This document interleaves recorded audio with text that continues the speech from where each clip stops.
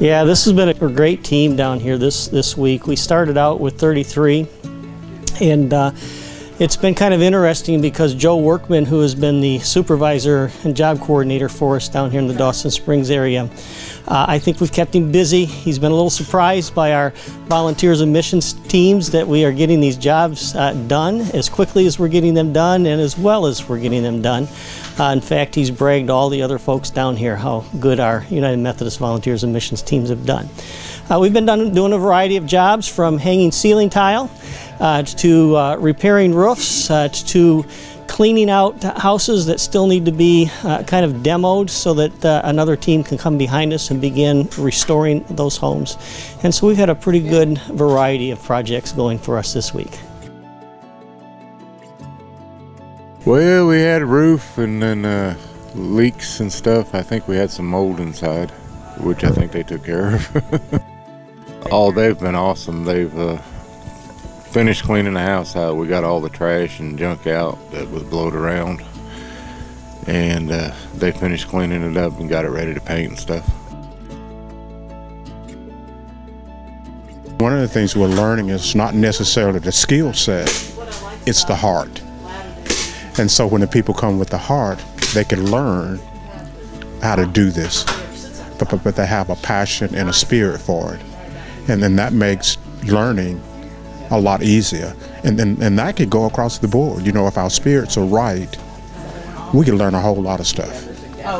And and then the other piece about this is that you look for the shining eyes of people.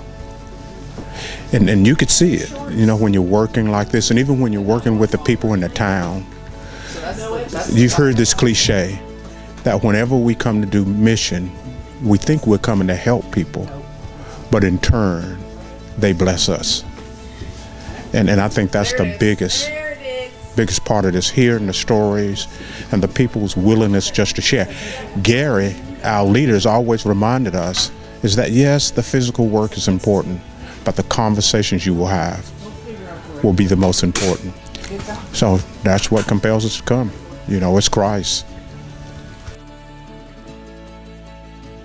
It's not just about restoring homes. It's about restoring lives, and part of that restoration is allowing people the opportunity to share their story and allow that to come out, so that healing in them begins as much as the healing on their homes.